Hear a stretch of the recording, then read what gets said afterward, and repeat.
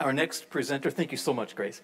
Our next presenter is Sev Fowles, who received his PhD here at Michigan and is currently Chair of American Studies and Associate Professor of Anthropology at Barnard College. He's an archaeologist whose work examines the images, landscapes, countercultures, religions, indigenous worlds, and colonial histories of the American Southwest. He has directed various collaborative fieldwork projects in New Mexico, from excavations at a 13th century ancestral Pueblo village to rock art surveys in the Rio Grande Norte National Monument, to excavations at a Spanish colonial village, to excavations at a 1960s hippie commune, which has to be kind of interesting. His work prioritizes collaborations with descendant communities, most recently with Picures Pueblo, on whose behalf he is co-directing a new landscape survey of late pre-colonial agricultural systems, and with the Comanche Nation, the latter of which resulted in a recent PBS documentary on the tribe's 18th century rock art traditions. His works include an archaeology of doings, secularism and the study of Pueblo religion, the Oxford Handbook of Southwest Archaeology, and numerous essays. The title of his presentation is Image Capture and Imperial Design in 18th Century New Mexico.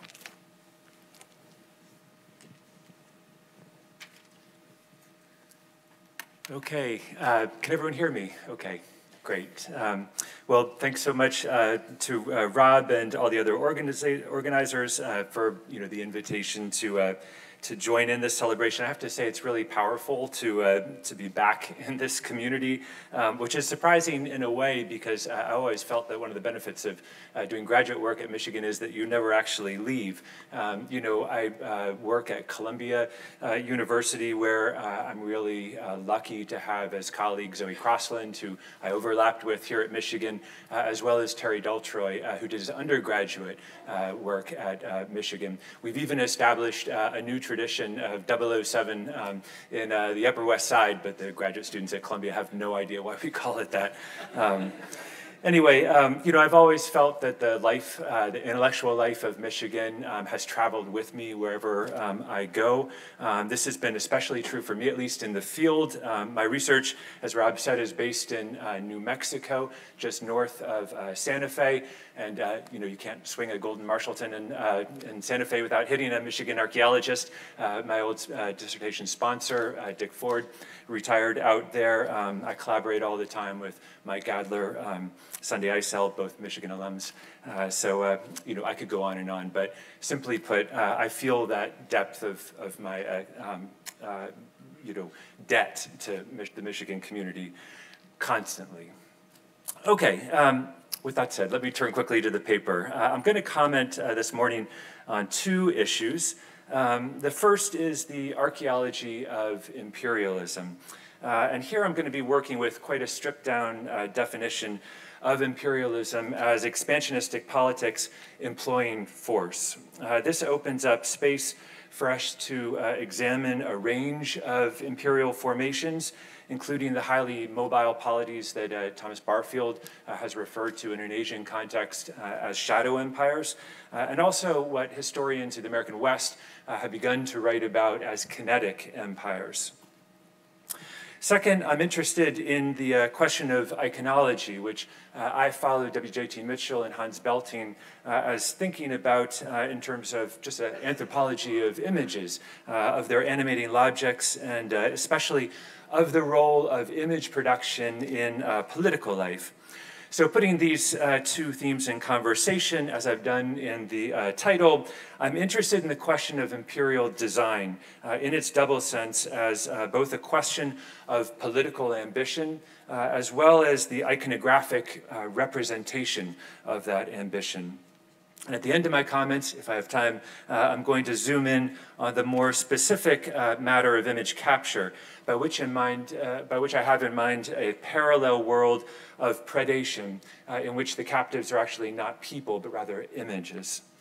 And in keeping with our theme, I'll be grappling with all of this in a particular intercultural space, the American Southwest of the early colonial period.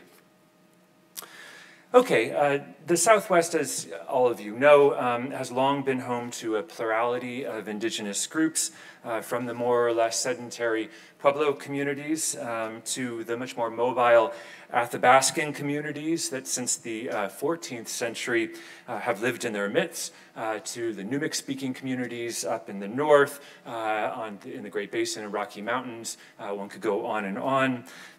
In the 16th century, however, the Spanish, of course, aggressively forced their way into this region, establishing a colony, New Mexico, in the Rio Grande Valley.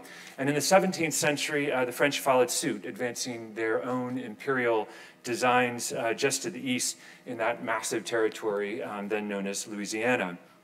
So by the start of the 18th century, and the 18th century really is my focus for this talk, the Southwest was an intercultural space only in the most euphemistic of terms. On the ground, it was quite a violent landscape of competing European imperialisms and varied anti-imperialist and liberation struggles by colonized people. Now, over the past couple of decades, historians have complicated this already very complex picture further by bringing to light the impressive degree to which some indigenous peoples actually had their own imperial designs. Most notoriously, the Comanche, who relocated onto the bison-rich southern plains at the start of the 18th century, and then used this as a base of operations to conduct military and diplomatic expeditions over a really vast swath of the mid-continent, effectively from Alberta in the north nearly as far as Mexico City. Pekka Hamalainen's landmark study, The Comanche Empire, published in 2008, is the central text for this new Comanche historiography. Hamalainen reads across regions and archives, and in the process, he totally upends that traditional, somewhat racist image of the Comanche as sort of purveyors of chaos, barbarians as it's often put. He exposes instead the sophisticated ways that Comanche groups coordinated diplomacy, maneuvered economically, and waged war on multiple frontiers, all with a scale and ambition that rivaled, if not surpassed, many European nations. In fact, the Taos area where I work was clearly targeted early on by the Comanche as a place where the Spanish could obtain horses, where pasturage could be commandeered during times of ecological crisis, and where Pueblo trade fairs could be used as regional marketplaces for Comanche goods. In fact, Hamalainen goes so far as to describe Taos as a colonial outpost of greater Comancheria during this period. Now, as good Michigan archaeologists, we should be interested in this new history for two reasons, I think. First, it demands a revision to, or at least a significant expansion of, that archaeological model of Plains-Pueblo interaction developed right here in the museum by my mentor, John Speth, and another of his former students, Kate Spielman. Their work emphasized the mutualistic exchange of Pueblo corn for Plains bison, meat for carbohydrates, and this has been deservedly influential on a lot of our understandings of the evolutionary relationship between foragers and farmers. Ecological mutualism remains a crucial idea, I think, but we're now also challenged to explain the subsequent rise of much more exploitative relations in which the balance of power tilted strongly towards those highly militarized communities out there on the plains. In short, we need some way of accounting for a historical shift from mutualism to imperialism. Now, there's a lot to say about all of this, but it's clear, I think, that the spread of horses played a decisive role. Imperialism has always been at its heart an infrastructural undertaking, from Roman roads to British ships to American railroads to Russian pipelines of the current day.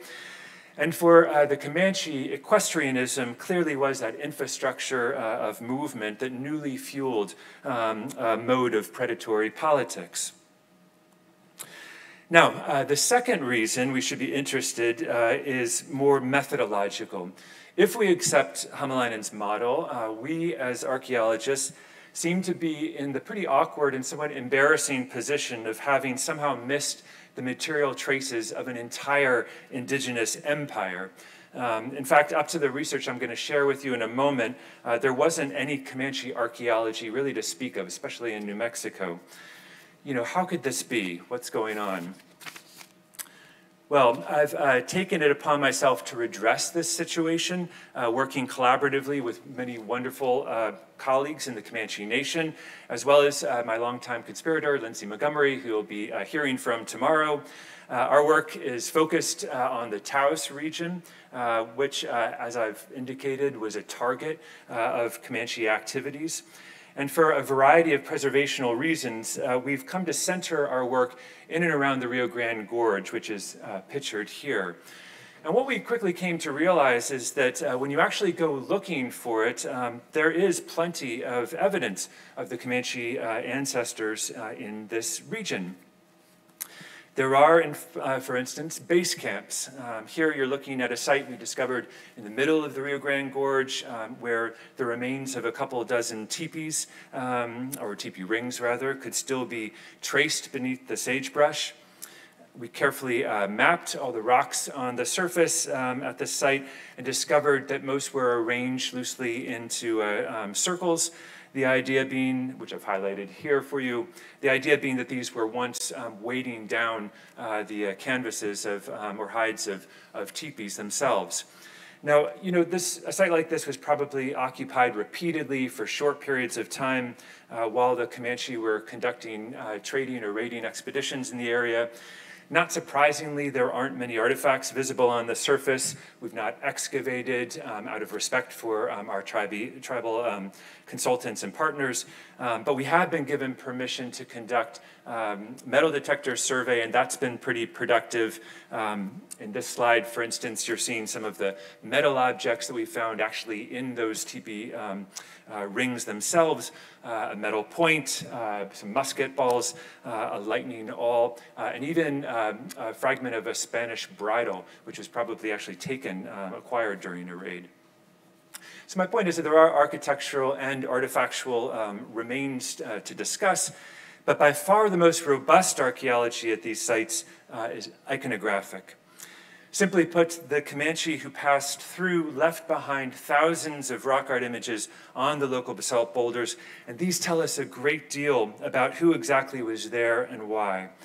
The images are lightly scratched, most are quick and sketchy renderings, often they're faint and difficult to see, and while they were all created in a Pueblo region, they're not, as I hope you can see here, Pueblo images.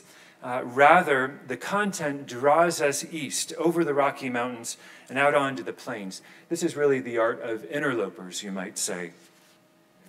In this panel, the tracing of it, for instance, we're looking at something that overlooks the very 18th century camp we just considered. In fact, this could be a graphic representation of the teepees that once stood there. It's a crowded image that seems to have developed in an accretional fashion. At the center are two columns of horses, each mounted by a pair of riders. Most of the lead riders carry feathered lances, which is a signifier of their success as warriors. Most of the horses have bridles or perhaps even scalps as well. These are also signifiers of status, we might say equine status, however. Bearing all of this in mind and the fact that this was situated at a military camp, we can imagine this as a representation of the warriors who led one of the many Comanche campaigns into this region. Around that central columns, those central columns, 25 teepees have then been scratched or braided. And the rule of thumb here is that each teepee would have probably housed about 5 people. So, you know, we might conclude that this represents the commemoration of a war party that included, say, 125 folks.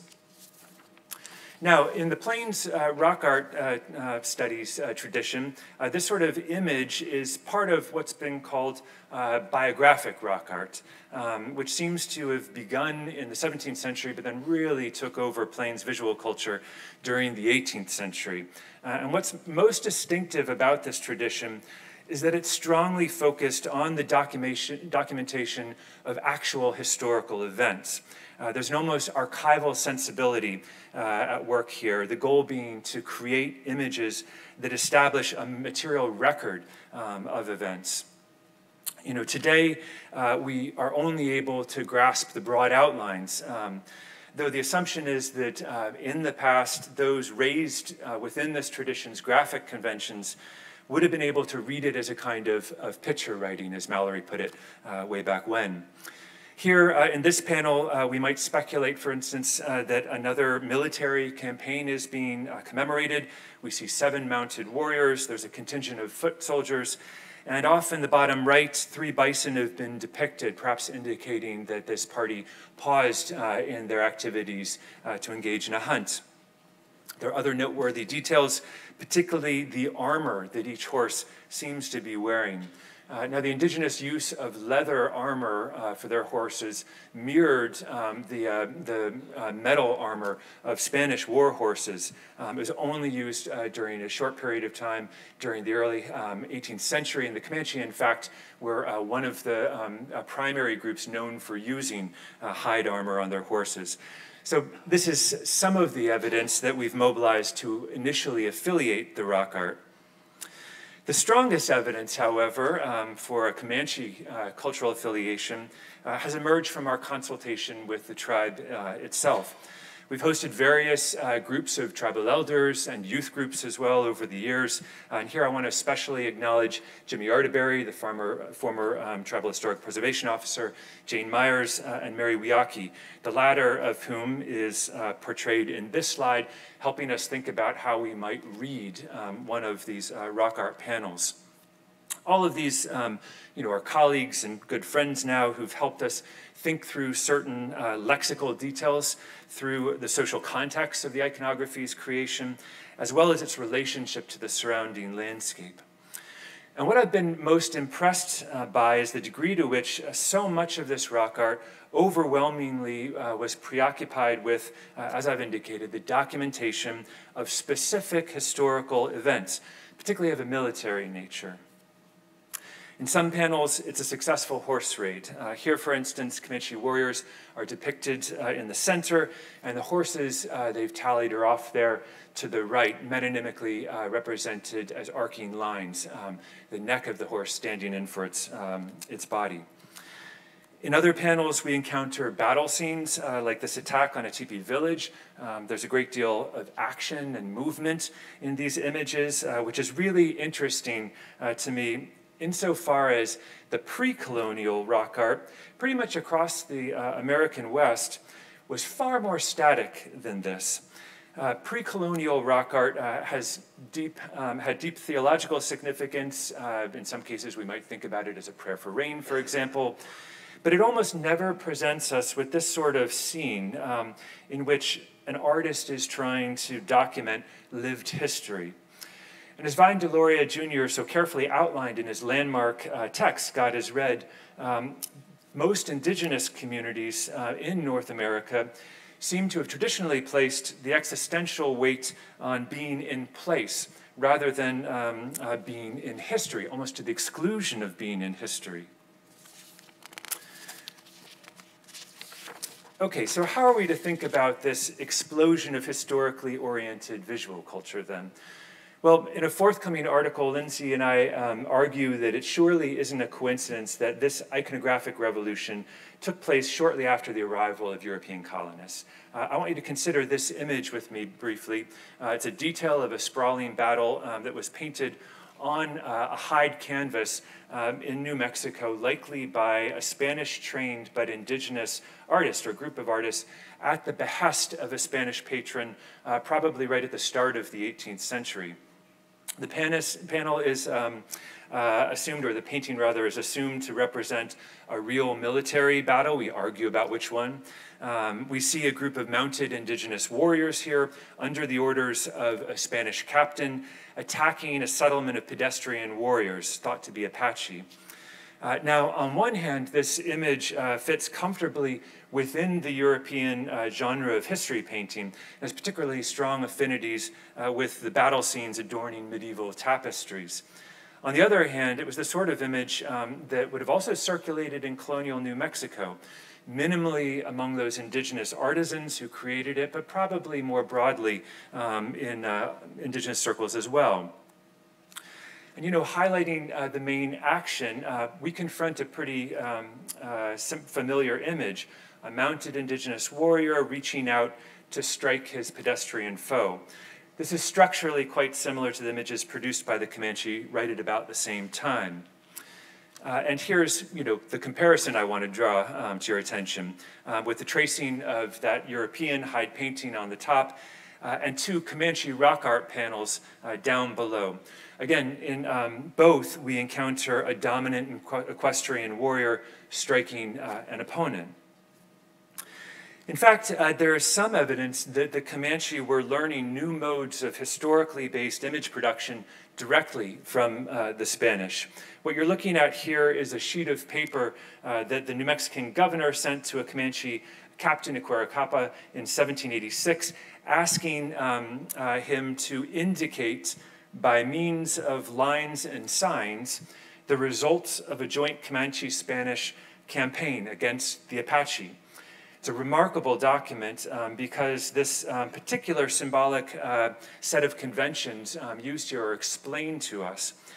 Here, for example, are the signs that Equiricapa was supposed to use to indicate Apaches that were captured or killed. Here are the signs for captured horses. And it looks like the Comanche, at some point, took this iconographic lexicon, these conventions, and started using them for their own purposes.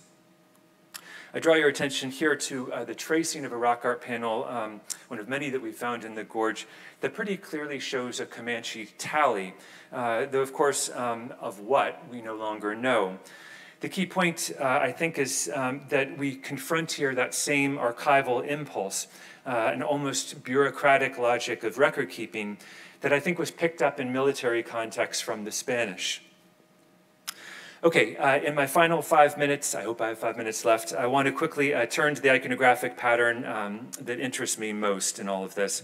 In a nutshell, it has to do with what I think is a shift from the iconographic documentation of, say, the number of captured horses or captured enemies to the capture of images themselves.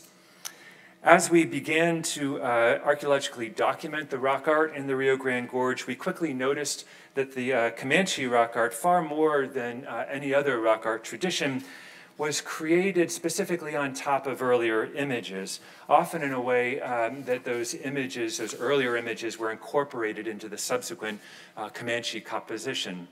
There was a special focus on serpentine lines, like this archaic panel, for instance, which seems to have been drawn into a Comanche artist's artistic imagination on this particular battle when he or she scratched this complex battle scene. Here is another example, a boulder with a pecked serpentine glyph, perhaps 1,000 or more years old, that a Comanche artist, again, seems to have been attracted to, targeted, and incorporated into the commemoration of a successful bison hunt. In still other examples, the serpentine images are themselves annotated. In this photograph, we confront a Pueblo-horned serpent pecked onto a boulder. Here's our tracing of that glyph, to which scratch marks appear to have been subsequently added by a Comanche visitor. The serpent now has been given a breath line, and there's a second serpent scratched just off to the right. How do we explain this pattern? Well, the Comanche, along with their Shoshone relatives, were known as the snakes. Indeed, the Comanche sign for, or the sign for Comanche in plain sign language was a snaking hand movement across the chest. And through dialogue with tribal members, we've begun to think about this as a kind of Comanche signature in which the serpentine art of earlier groups in the region was appropriated and recoded. As our work continued, however, this pattern of image appropriation grew more complex, though. We found other images like this one, in which a pecked archaic design thousands of years old was added to, was expanded through the addition of scratched 18th century guns, effectively turning the original image into a Comanche tally, perhaps of the weapons they successfully stole from their Spanish opponents in a battle. Or we encountered things like Pueblo Shields glyphs. Again, I've traced an example for you here, to which were added extensions. In this case, a series of lines and a horse. Here's my favorite example, though. A Pueblo shield that's been modified simply through the addition of a scratched line across it. In fact, it was this last very subtle annotation of a Pueblo shield that led to a kind of interpretive breakthrough for us when Jimmy Arterberry, then the Comanche Tipo, commented in passing that yes, this was all his ancestors really needed to do to capture someone else's image. Drawing a line through the image was enough to make it, appropriate it and make it Comanche. There are many additional images I could share with you that adhere to this pattern. Suffice it to say that what I think we're looking at is not just a shift towards historical or strongly narrative iconography, but also a remarkable new tradition of conducting image production as a form of imperial conquest.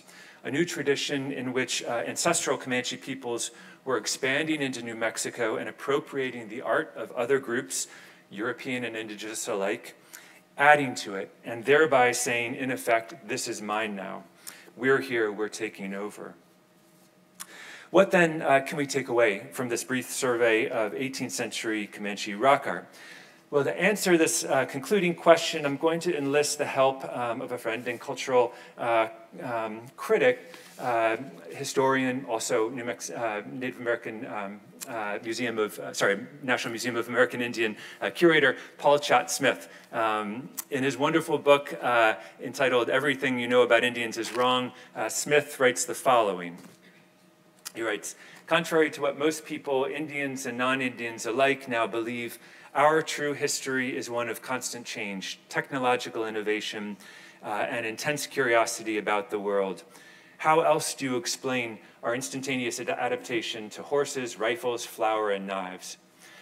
Smith is writing specifically here about his Comanche ancestors' enthusiasm for appropriating and reimagining European technologies. And to be sure, there's a wide literature surrounding the way European horses and guns in particular leapt across that settler-indigenous divide and were actively used to bring about a profound restructuring of plain societies. In dialogue with that historiography, my goal today has been to point out that settler colonialism, and indeed imperialism more generally, establishes the historical conditions for the intercultural movement of iconologies, no less than technologies. In such contexts, understandings of what an image has the potential to be can travel as fast as horses, and the resulting images can be wielded as aggressively as guns. With that, I'll leave it there, and thank you once again very much for the invitation to speak.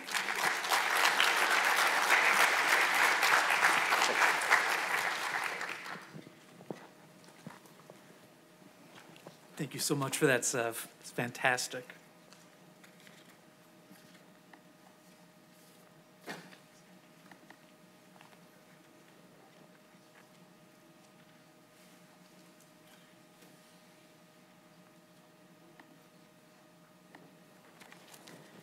Our next speaker, this morning is Julia Saltini-Semerari, who's assistant professor in the Department of Anthropology right here at UM, and she's our curator of Mediterranean archaeology in UMMAA. Welcome, to us. Her research seeks to harness the Mediterranean's rich archaeological record to reconstruct and model diverse aspects of culture contact. In particular, she's interested in understanding how small and large-scale socioeconomic dynamics affect long-term fluctuations in connectivity. Her work mostly concentrates on the interactions between Italy and the Aegean in the first millennium BC. While her PhD at Oxford University investigated long-term, large-scale patterns of exchange and migration between these two regions, more recently she's focused on the Greek colonization of southern Italy, where she's conducting a multidisciplinary project titled Ancient Mediterranean Interactions Between Colonizers and Indigenous Populations, a collaboration between the universities of Tübingen, Leiden, and VU University in Amsterdam. The project combines comprehensive bioarchaeological analyses with more traditional material culture studies in order to reconstruct interregional mobility and admixture patterns and to gauge their impact on the social and cultural development of coastal and inland settlements. The title of her presentation is Following Divergent Paths of Contact, a multidisciplinary approach to the Greek colonization in southern Italy.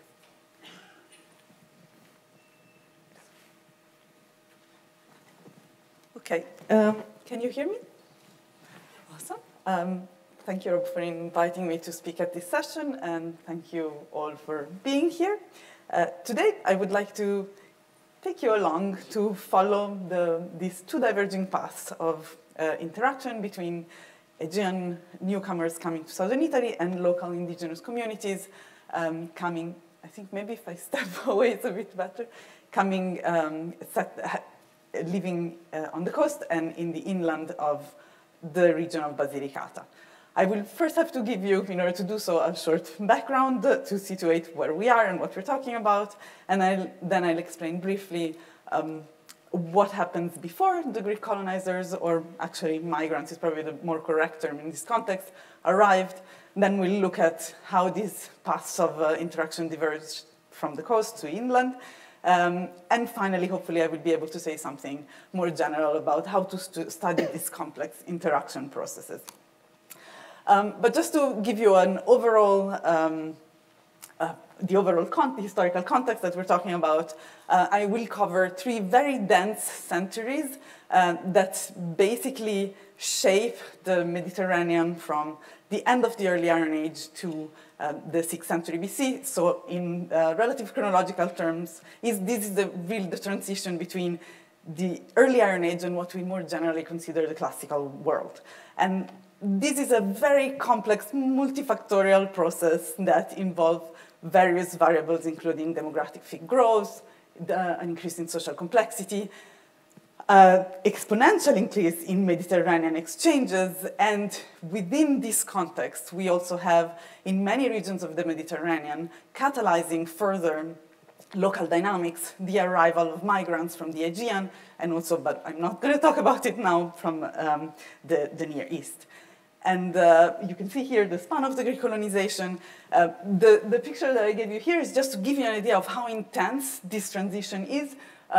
The illustration is not from southern Italy, just because we don't have people that draw that well for southern Italy, but it kind of gives you the idea of what we're talking about. We start with small-scale villages, probably with kinship organization, and we end up with proto-urban or urban settlements in many areas of the Mediterranean, among which is southern Italy.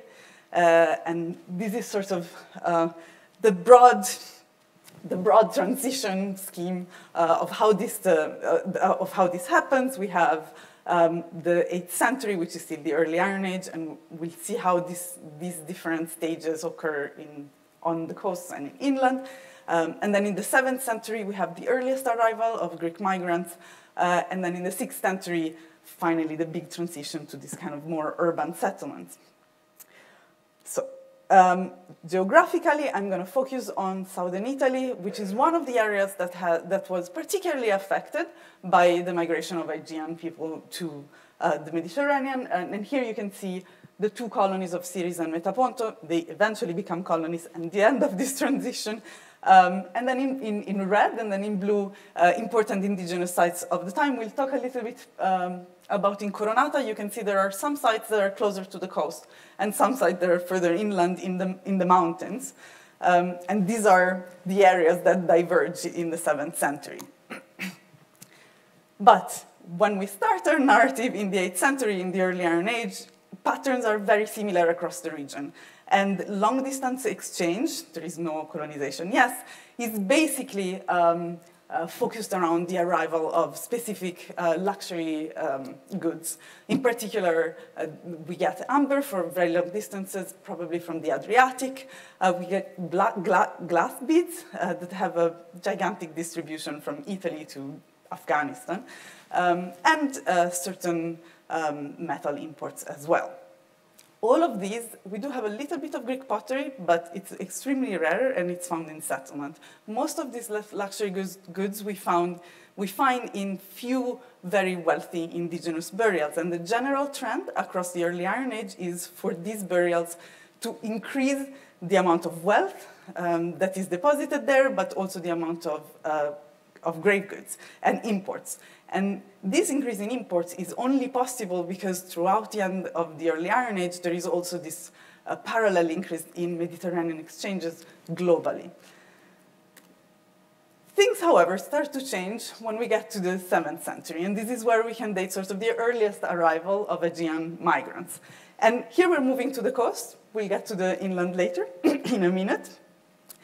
What starts happening on the coast is that we see archaeologically a lot of context in all these settlements, whether we're talking about settlements that eventually become colonies or the more inland, traditionally indigenous settlements, a mix of features, funerary features, architectural feature, but also material pottery production that come from both Aegean tradition and local indigenous early Iron Age tradition mixed together. Without any seeming attempt to create like separated spaces by, for instance, geographical origin. And I'm going to focus here briefly on the site of Incoronata because this can give us a more granular idea of how this interaction actually worked at a very, very local scale of personal interactions. Incoronata in the early Iron Age is an important indigenous site. It has a very big cemetery. And then during the 7th century, it has this mixed phase when we start seeing a lot of this mixed feature appear. It's been excavated over the years by many universities. Here I will focus on sort of the central area over there, which has been excavated by Iran University, with whom I collaborate. And in this area, clearly we have a ritual space, which is associated with a production space as well. And I'm going to talk about that in a minute. This is by no means exceptional for Mediterranean context in this period. We often have sanctuaries associated with productive spaces, particularly of pottery and metal. So there is a lot to say about Incoronata, and I absolutely don't have the time to explain everything. So I will focus on a couple of key contexts, just to give you an idea. And in particular, I will look at the evidence of local pottery production and of ritual performances. And you can see in blue is where a kiln for the firing of pottery was found together with discard of misfires. And in red, where the ritual depositions are concentrated to the south are the early Iron Age ones, and then in continuity, but to the north, in continuity in terms of actual ritual, but with different objects to the north are the 7th century ones. So if we look at pottery production, what is important to know is that both Greek and indigenous pottery was produced locally in the same kilns. But they were produced according to, and this we could tell both from the finding of misfires and archaeometric analysis. Both kinds of pottery were produced along their own traditional chain operatoires, but there was this shared artisanal space where both types of pottery could be produced. And it's also important to note that the vast majority of pottery remains indigenous throughout the life of the site. So the Greeks are sort of guests within this broader indigenous community. The quality of the pottery is some of the most exceptional for the Mediterranean at this period. And here I put two examples the pot on the top is more than a meter tall. It's decorated in relief, and what is evident from especially the decorated painted pottery is an adoption of themes, iconographic themes that in the same times are very important for the elaboration of Greek elite ideology. And so there is another element of sharing, not only of burial spaces, but of iconographic and elite ideology probably at the same time.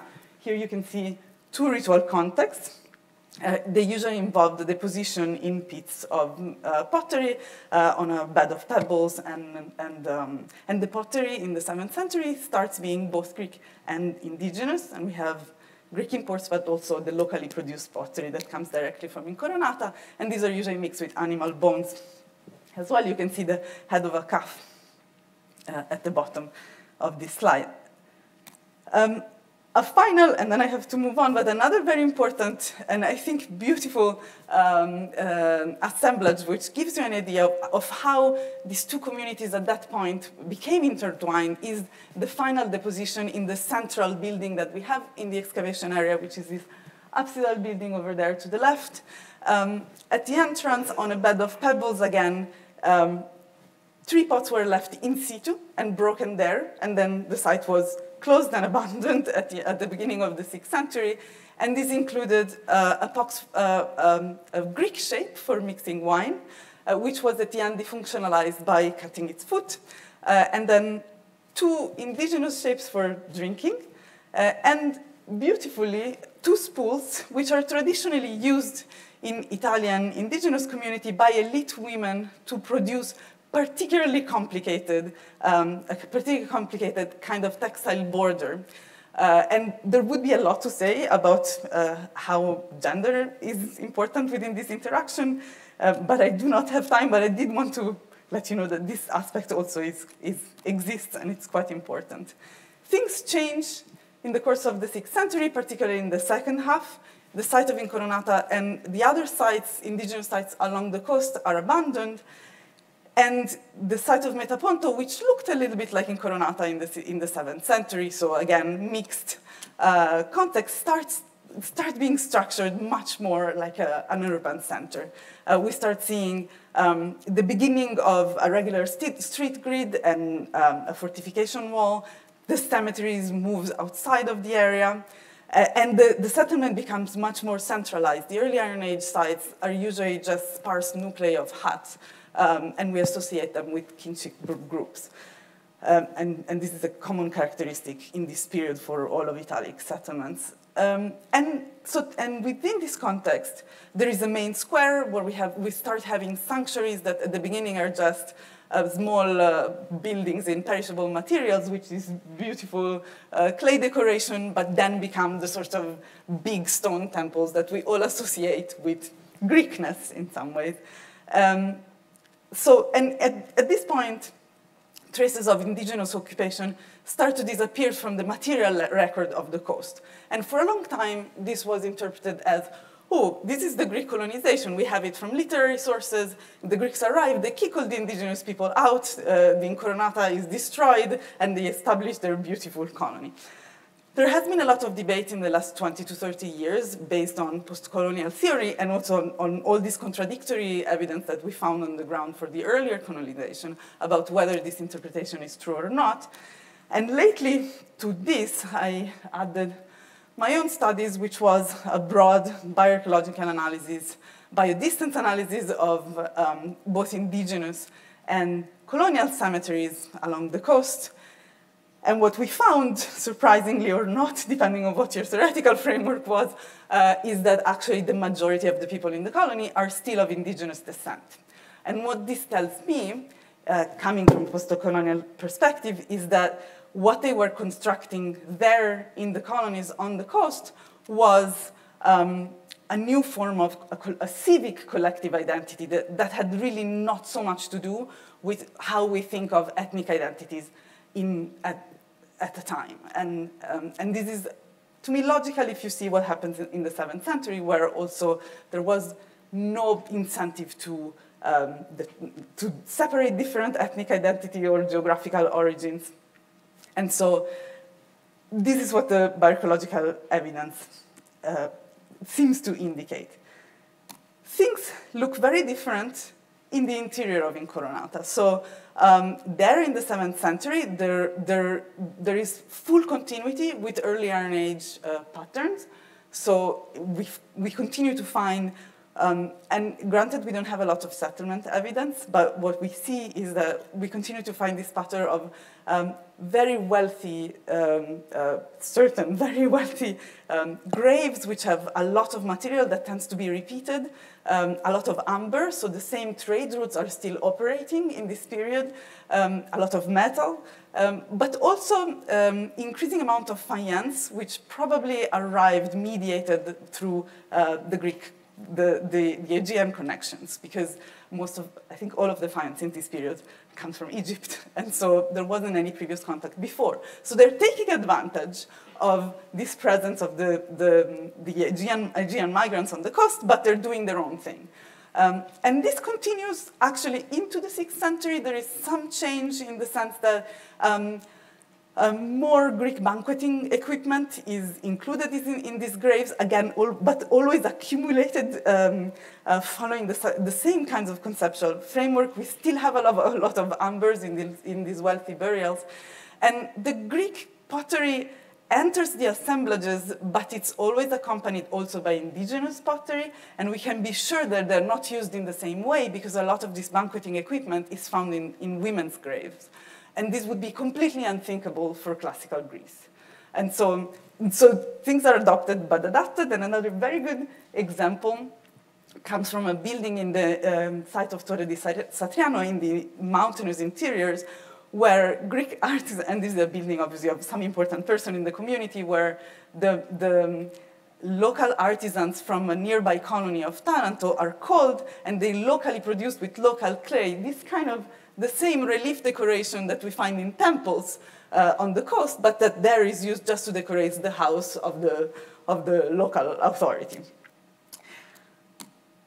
So just to conclude, I think that what we can say about the quick overview that I transported you through is that while during the early Iron Age, local communities were both in the interior and the coast are primed to be open to Mediterranean contacts, usually used in the context of local competition, which becomes fiercer as time goes by. And we can see that in the continuous accumulation of wealth in the graves, in the important graves of people in the inland.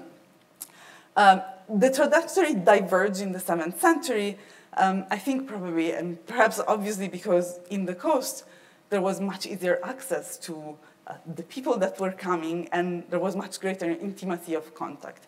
So this created a long phase of intense negotiation, the traces of which we can see directly in the kind of context that we see at Incoronata, for example, and sharing and thinking through ideas about, at the very minimum, religion and gender and elite ideology, which in the long run, and here we're talking about a process that must have taken at the very least 3 generations, so it's a considerable amount of time, eventually produces the emergence of new collective identities where both the Aegean migrants, but to a very large extent also indigenous people, have full agency.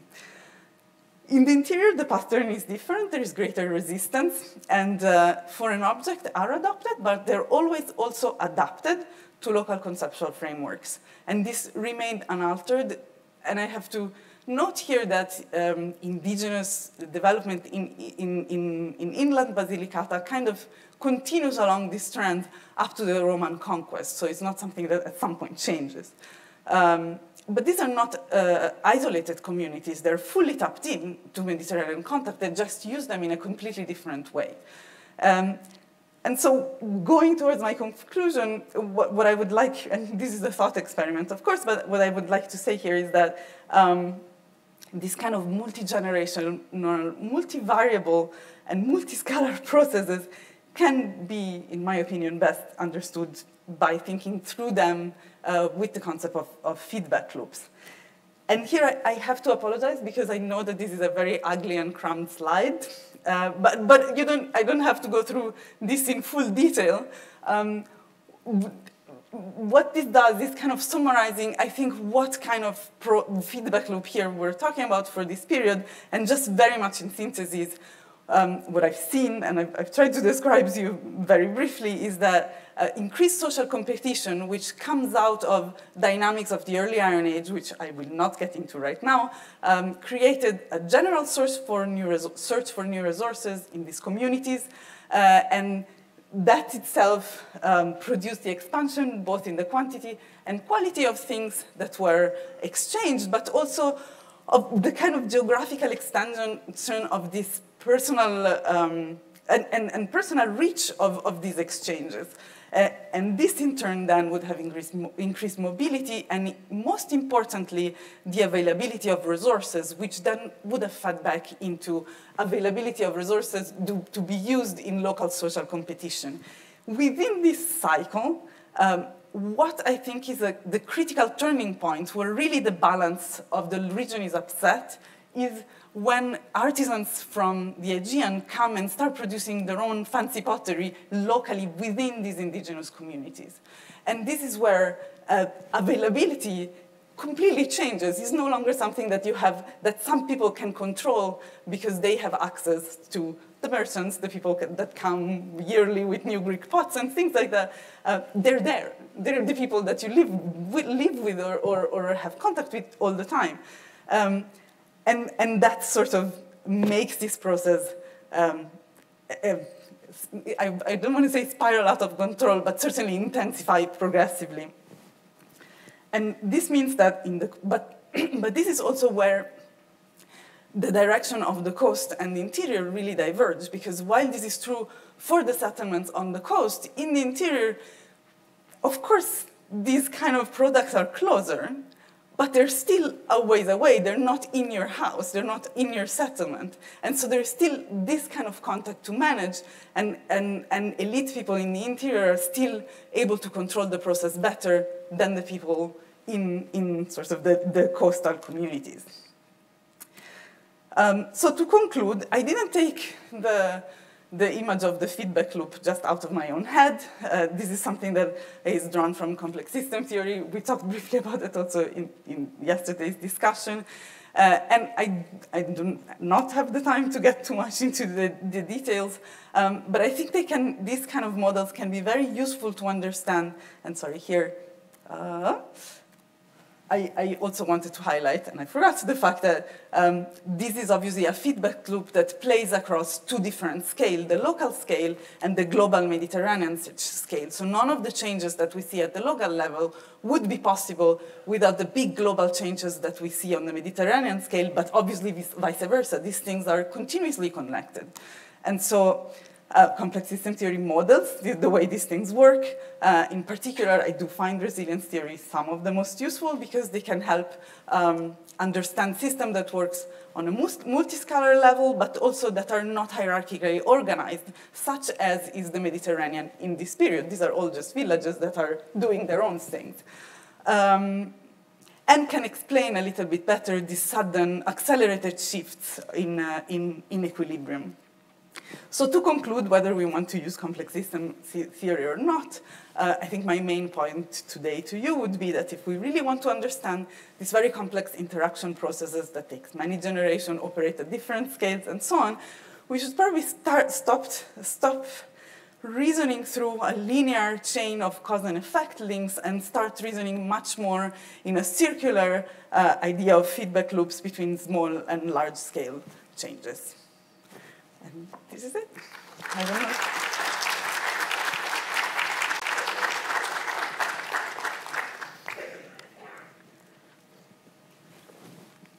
We are going to take a 10-minute break.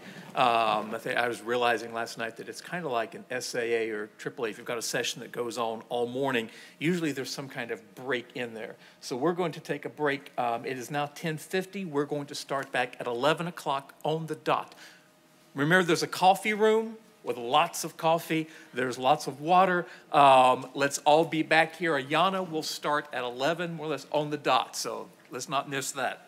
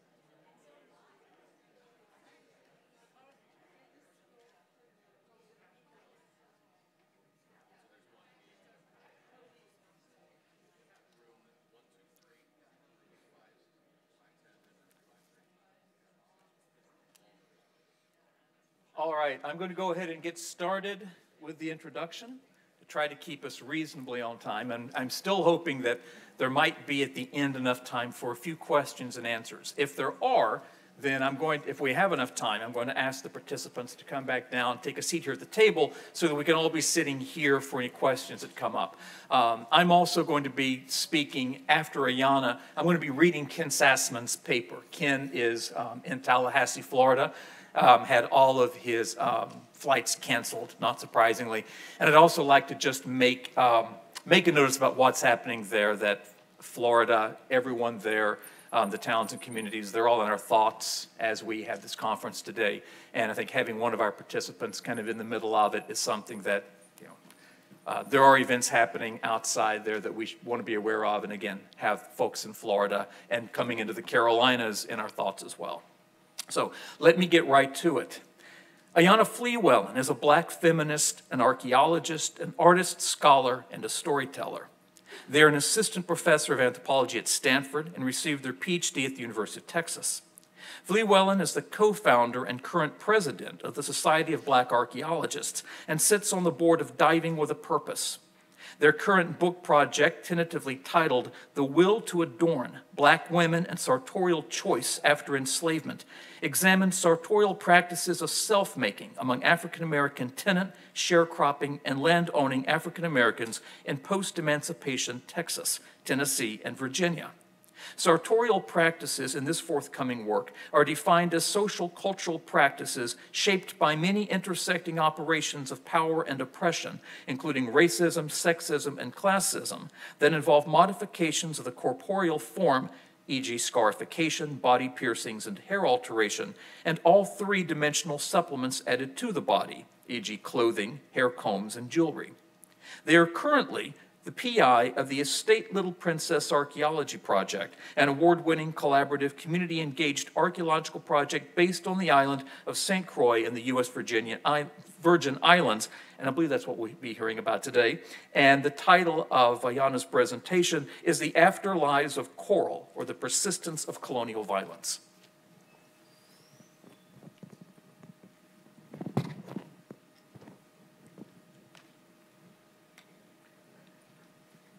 Thank you. Can folks hear me? Okay, great. I'm still in California and half asleep, so please bear with me. So thank you again to the conference organizers for all the labor they poured into ensuring we can gather here over the next several days. And thank you, Robin, for the invitation to participate in the session. At first, I wasn't too sure what I would present on and decided to lean into the vulnerability of sharing new work that is just beginning to percolate for me. The dual title of my presentation harkens to my current place of intellectual play and exploration. So welcome to the journey. And I look forward to engaging in deeper conversation during the Q&A. I hope we have time. So mined coral here are carved blocks of stony corals cut from the seafloor, lay at the foundation of colonial architecture on the island of St. Croix, in the U.S. Virgin Islands and much of the Caribbean. The stony corals, as living organisms removed from their aquatic environments, die, leaving behind a hard exoskeleton that is either carved into blocks and used in masonry or crushed and added to mixtures of lime, sand, and water to make coral tabby. Structures made of coral blocks mined by and built by enslaved Black hands were erected to withstand hurricane-forced winds and the brutality of African enslavement. And these structures are still standing, scattered across rolling hills, valleys, and urban centers. Here in this presentation, I think through the afterlives of coral, the way coral rests as a reminder of colonial violence that is encountered every day by Black and brown residents of St. Croix who still live precarious lives in the wake of slavery in this U.S. territory. So this work for me began on St. Croix at the Estate Little Princess, an 18th century Danish sugar plantation that is now the home of the Nature Conservancy's Caribbean regional headquarters. The Nature Conservancy, founded in 1952, is a global environmental conservation nonprofit and the largest environmental nonprofit in the Americas. With the United Nations declaring that 2021 through 2030 be the decade of ocean science for sustainable development, coral conservation efforts have a renewed focus and hypervisibility in public discourse. Coral reefs cover less than 0.2% of the seafloor and support at least 25% of marine species. Our coral reefs are the life force of our oceans while also providing the foundation of tourism and fishing economies across the Caribbean. And all across our planet, they're dying at astonishing rates. In May of 2022, the Nature Conservancy officially opened its Coral Conservation Hub to address the fact that in the last 3 decades, more than half of the world's corals have disappeared, and scientists have estimated that 90% of coral reefs might die within our lifetimes. On the slide here, we have an image of the U.S. Virgin Islands Governor Albert Bryan Jr.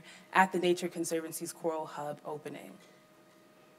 And the governor of the U.S. Virgin Islands has stated that the Caribbean is on the front lines of large-scale coral restoration with the erection of the Coral Innovation Hub. And this statement rests coupled with the reality that the Caribbean is also on the front lines of the impact of the disappearance of corals as well. As work by Shapiro and Romaham demonstrate, even within a 12-year period, drastic shifts in coral populations have occurred on the southwest coast of St. Croix, likely in connection with runoff from farmlands. And these shifts in coral populations, from bleaching event to the presence of stony coral disease throughout the USVI, gravely impact the livelihoods of all residents beyond economic impacts. The loss of shallow coral reefs mean that islands lose a defense mechanism against storm surge, which has been increasing and becoming a greater threat year after year as hurricane season brings in stronger and stronger storms, and the length of the season spans more across the year. Yet, the human impact on coral populations has a deep history in the Caribbean, tied to colonial practices of coal mining for building material that paved the way for large-scale agricultural production on St. Croix by the Danish in the mid-1700s. With the Nature Conservancy's Coral Hub located at the estate Little Princess, new scientific techniques are being born against the backdrop of this historic violence against the environment and Indigenous and Black people. So archaeological work at the estate Little Princess, and I should highlight, I don't know why I don't have it in the presentation, co-directed by myself along with several other colleagues, including Justin Dunavant, Alicia Odawale, Alexander Jones, and William White, highlights the intersection of environmental conservation and cultural preservation needs that are often ignored in the rhetoric used in most environmental conservation circles. Slowly but steadily, we have seen the TNC staff on site begin to think about their work in the context of the historic legacies of colonization. And how could they not? When the very structures that they operate out of are built of the very coral species that they work tirelessly to propagate. On the slide here, we have a map of the estate from the 1980 National Register of Historic Places. The surviving historic structures include the planter's house, the hospital, the overseer's house, the sugar factory, distillery building, sugar mill, well tower, and several outbuildings, including the remains of an enslaved village area. The TNC operates out of the hospital, the former hospital site here, as well as the former planter's home here. So a brief history of the site itself. The estate Little Princess was established by Danish Governor Frederick Moth and Peter Heiliger in 1749 to operate primarily as a sugar plantation, just 16 years after Denmark purchased the island from the French in 1733. Moth sold the plantation to then Governor Peter von Scholten in 1834, which is just 14 years before von Scholten signed the act freeing all enslaved in the Danish territories in 1848. Over the years, the plantation estate expanded to accommodate a growing enslaved population, and new structures were added as the production of sugar and rum shifted from wind to steam power. Sugar remained the primary commodity, but ground provisions were also cultivated to varying degrees. At its height in 1771, the estate accounted for 141 enslaved individuals and encompassed 200 acres of land. After the 1848 abolition of slavery on St. Croix, the plantation continued to operate with low-wage labor and the plantation began to fall into disrepair during the first half of the 20th century with the general decline of sugar production on island. And in 1949, 200 years after its initial inception as a sugar plantation, the estate was sold to Clayton and Opal Shoemaker as a summer home. So the occupational history of the site is quite unique. The estate ceases to function as an active plantation for sugar production before the start of the 20th century, but people are still living at the site well into the 1960s, meaning that the history of the site spans over 200 years, making it one of the oldest plantations on island and one of the last to close its factory doors. In 1991, the estate was willed to the Nature Conservancy after the death of the Shoemakers. So as with other plantations and historic buildings on island, many of the structures were fashioned with a combination of coral and lime and coral tabby and coral blocks that were mined from the nearby seafloor.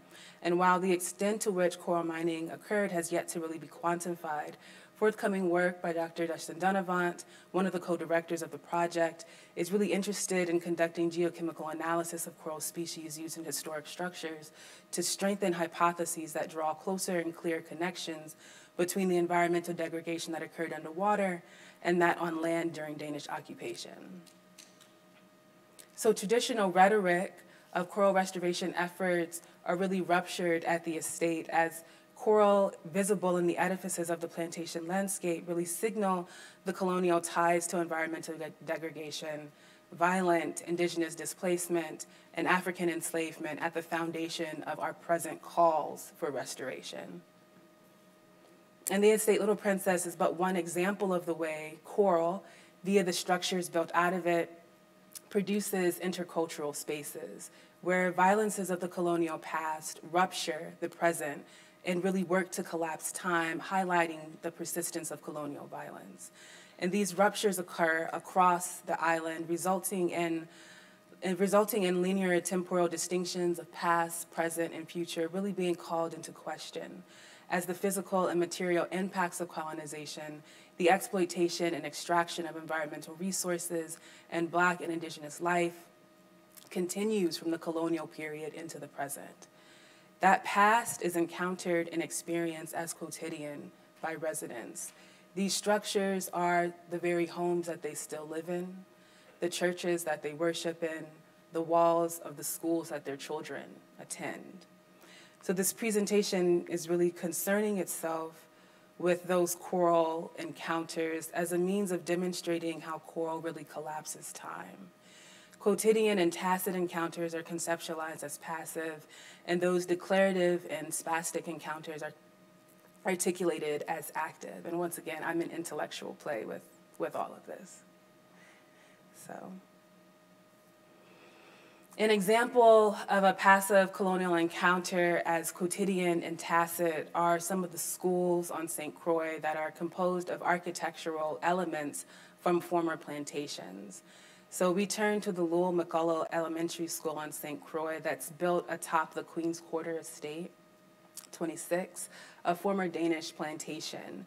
And the school's main structures, for example, the classrooms and libraries, are housed in the historic structures made of coral blocks that have been renovated over time. These historic structures were often areas of the plantation where the most arduous and dangerous forms of enslaved African labor were required. So the Queen's Quarter Estate was purchased by John Maddox in 1738 from the Danish West India and Guinea Company 3 years after Denmark purchased St. Croix from the French. And the estate encompassed 137 acres of land, making it one of the larger estates on island. And at its height in 1782, it accounted for 304 enslaved laborers. So here on the slide, we have the bronze plaque that lays on the facade of the library, and it reads, the Lowell McCullough Elementary School Library, formerly the boiling station of the Queen's Quarter Estate 26, built during the 1700s. What is now the Lowell McCullough School office was once the home of the overseer. What is now the cafeteria was once the building that housed work animals. What is now the bell tower used to signal to students' work and labor flow was reconstructed in the 1970s by the Department of Education, was once used to call enslaved Africans to their workstations. The landscape that once disciplined and commodified enslaved Africans now disciplines and educates, which arguably is a form of disciplining as well, and certainly a form of socialization, Afro-Caribbean youth. And on this slide, we see the elementary school playground in the foreground, and the base of the former windmill used to extract juice from sugarcane in the background. And this was actually how I initially encountered the Louisville McCullough School. I was doing a tour of St. Croix, really trying to gauge just how many of its elementary schools are on plantation spaces and how they've been built into various plantation structures over time. And the Louisville McCullough School is unique in that it has some of the most renovated areas really built into the very central framework of school and the production of education in that space. So when you drive up to this space, what you see are several dozen Afro-Caribbean youth running around this playground. And in the background, you see this windmill. And what was so jarring about it was, A, the space of play, but then also speaking with the teachers who then didn't quite know how to incorporate the actual history of the space within their curriculum outside of these kinds of one-pass kind of commentary. So it's not built into the actual curriculum of what's taught at the school or more broadly within educational frameworks on St. Croix. So I'm really just interested in with that, I'm really just playing with, I should say, what that really does. And I also, so one other story just to add to it, that my interest in schools at this particular, on this particular island came up because during our archaeological work, which is very community collaborative in practice, one of the college youth who was excavating with us in 2019 mentioned that her elementary school was built on a plantation and that the detention spaces that she would attend at that school were held in a dungeon. And I was like, what is she talking about? And then the pandemic happened and we weren't on island for 2 years. So I've been sort of thinking about, you know, not only the kinds of narratives that are built around these places, but then also what are the kinds of stories that are then being digested by students as they grow up in these landscapes as well. So spaces of education like the Louisville McCullough School, where colonial structures act as ruptures and conceptualizations of time, serve what I'm calling as palimpsestral reminders of how the past and present collide and beckon us to consider how plantation logics pulling from Annising really undergird the imperial project of the United States. So switching to active encounters, artists on St. Croix are really working to make these otherwise tacit encounters with the past hypervisible, with coral being used as a medium. And in this way, the encounter with coral as signifying of colonial rupture is declarative. It's spastic, it's intentionally curated in this way. And because of that, I'm articulating it here as active. So these two pieces, Levon Bell, are created by Levon Bell, this piece right here. And then this one is a co-produced piece with another artist. But Levon Bell, a Caribbean artist, born and bred, as her artist bio states, makes visible the unremembered, borrowing from elements of architecture, history, and archaeology. Bell really creates narratives that challenge colonial hierarchies.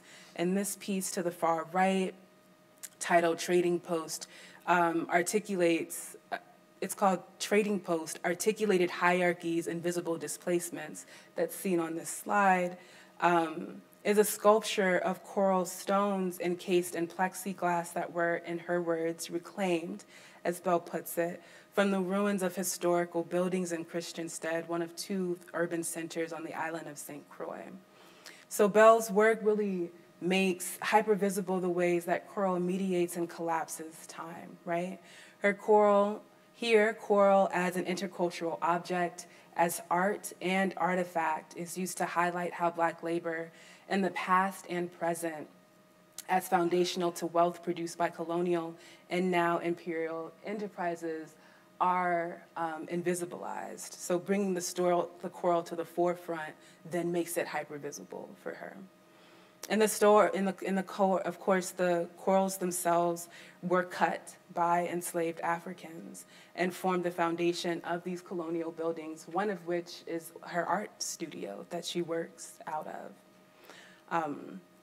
And the second piece here, she pulls this trading post piece here into the kind of plinth for this, this particular sculpture, which is called I Am Queen Mary. And I Am Queen Mary is one of the earliest revolutionaries on St. Croix that really brought about the kind of ending of sharecropper policies and practices on island. And once again, it's pulling in so many different traditions and iconography, but I want to focus specifically on the fact that the use of coral here at the base to show once again the hypervisibility and the calling in of Black labor and of colonial violence in that way. Ooh. So coral as an architectural artifact is the real, as I mentioned, the starting point of this presentation. And here, coral and the structures built out of it, I want to stress as these intercultural spaces created as the abstract for this panel articulates the crossroads of the novel and familiar. And this presentation took a look at this and these three sort of distinctive encounters with the colonial past mediated through coral, demonstrating the varied ways that this organic material ruptures time and demands us to really tend to the persistence of colonial violence. So I conclude with the question, which may sound kind of strange, but it's where I'm at right now. But I'm concluding with this question of asking how we account for the palimpsestral, for the novel and familiar of objects like these coral blocks that are imbued with so many histories and meanings by various disciplines, be it the environmental conservationists that we work alongside as archaeologists at the Estate Little Princess, or within the communities that walk past, live in these buildings each day, or by community members like Levon Bell, who have a very different relationship to material culture in the past and the uses of it, the preservation of it, the recovery of it, within our own research designs, excavation, recovery, analysis, preservation, and dissemination practices. Thank you.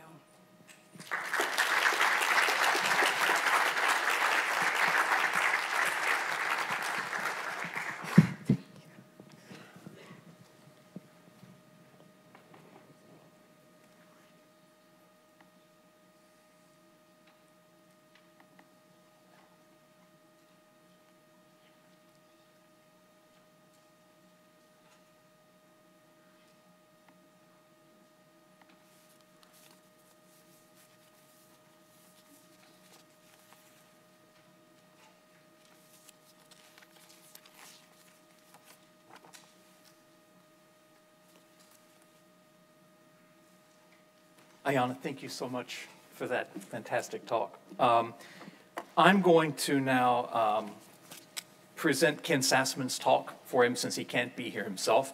I'm going to try to, he's put together, I think, quite a talk for us. And even though he couldn't be here, I wanted to make sure that the work he had put into this was something that the conference got to hear today.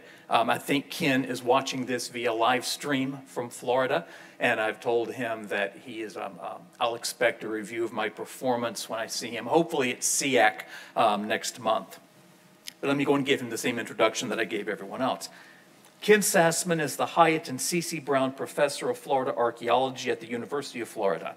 After receiving his PhD at UMass Amherst, he worked for 12 years in South Carolina with the Savannah River Research Program before joining the faculty of the University of Florida and launching a long-term project focused on the Middle St. Johns River. His research in both areas centers on the culture history of archaic period hunter-gatherers circa 11,000 to 3,000 years ago. In 2009, he launched the Lower Suwannee Archaeological Survey on the northern Gulf Coast of Florida to investigate the material realities and cultural interventions of climate change and sea level rise over the past 5,000 years. Ken's numerous books include Early Pottery in the Southeast, Tradition and Innovation in Cooking Technology, People of the Shoals, Stallings Culture of the Savannah River Valley, The Eastern Archaic Historicized, and with Tim Pocketat recently, The Archaeology of Ancient North America. He has authored or co-authored dozens of articles and book chapters, and the title of his presentation today is Gathering and Ungathering in Circles.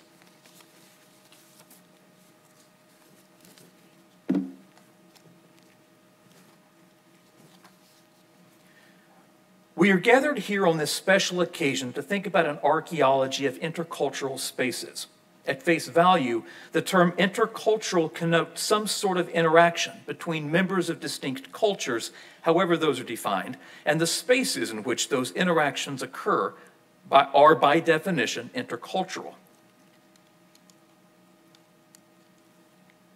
One might think of Plymouth, St. Augustine, Fort Ross, and countless other examples of spaces of colonial interactions between people whose cultural differences could not be more stark. And yet, we have the benefit of decades of research on intercultural encounters involving European colonists and indigenous peoples in the Americas to know that the simple dichotomy between natives and interlopers fails to capture the diversity of either group. I thus hope to contribute here to an examination of intercultural spaces of indigenous people themselves before, during, and after the recent period of colonialism. My thesis is actually quite simple. Many of the indigenous peoples of North America, since the early Holocene, gathered in large numbers to intervene ritually in the course of events. They often did this in circles of bodies and architecture, in third spaces or places where cultural differences were subdued in moments of common purpose. They sometimes involved places of permanent residence for host communities, and in others non-residential places, often situated between residential communities. In all cases, the motivation for gathering in large numbers traces to existential threats transcending cultural boundaries: colonialism, disease, drought, flooding. To the extent they involved peoples who spoke diverse languages, gatherings required a lingua franca, verbal or otherwise. Arguably, each gathering centered the world for those gathered in circles. Forces emanating from the axis mundi of circles were activated by dance, song, and prayer. Gatherings were, by design, meant to ungather, enabling constituent communities to return to first and second places of daily living where cultural differences were reproduced in non-discursive practice. Some of this is familiar to our understanding of indigenous cosmology and rituality from literary and ethnographic sources. Here I aim to push beyond the familiar to consider how gatherings in circles in the ancient past of Eastern North America compared to intertribal gatherings of the colonial and post-colonial worlds in both form and purpose. I start with the ghost dance among Native Americans of the late 19th century American West, a subcontinental movement that spread quickly among dozens of tribes speaking multiple languages. I then turn to the upper Xingu Valley of the Amazon for a contemporary example of regional gathering involving 8 tribes speaking 3 different languages. I close with the Poverty Point site of northeast Louisiana, where in the closing decades of the 3rd millennium BP, thousands of people from across eastern North America converged to redirect the course of history. In 1889, a Paiute prophet by the name of Wovoka envisioned an end to colonial expansion and a return to indigenous sovereignty if his people could bring the spirits of their ancestors to intervene on their behalf. A ritual innovation that came to be known as the ghost dance, Wovoka advised, would reunite the dead with the living and bring peace and prosperity to all native peoples. A modification of the Paiute round dance, the 5-day ghost dance drew participants from throughout the Great Basin. As it spread across the western frontier, the form and intent of the ghost dance were adapted to existing religious beliefs. Among plain tribes, for instance, the ghost dance was a ritual of world renewal, akin to the sun dance in its healing and transcendental affordances. Within a year of Wovoka's vision, news of the ghost dance, and in most cases its practice, reached just about every tribe west of the Mississippi River. Historians generally agree that the ghost dance itself was responsible for intertribal connections across the reservation system intended to separate Indians from one another in the interest of settler colonialism. However, historian Justin Gage demonstrates through analyses of letters and travel records that intertribal networks began to take shape in the 1870s.